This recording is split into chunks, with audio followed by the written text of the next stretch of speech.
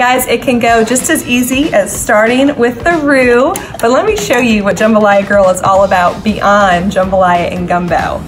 I have made a vegetarian dish today. We have our jambalaya rice with black beans and zucchini. You got some of that leftover jambalaya. You can make a jam burrito, a little cheese, and dip it in some salsa. You can make it in the Instant Pot. I got a beautiful pot of gumbo because I love the classic chicken and sausage. This recipe here is shrimp etouffee, thanks to my Weight Watchers friend, Fit Foodie. This is her famous recipe on how to make a 2-point shrimp etouffee using our gumbo base.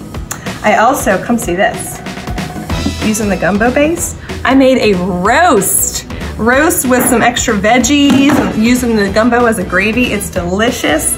You can also do for the kiddos a little broccoli and cheese casserole, sneak in some mushrooms and extra veggies. They won't know the difference. And even use our gumbo base for shrimp and grits. I made a little creamy version.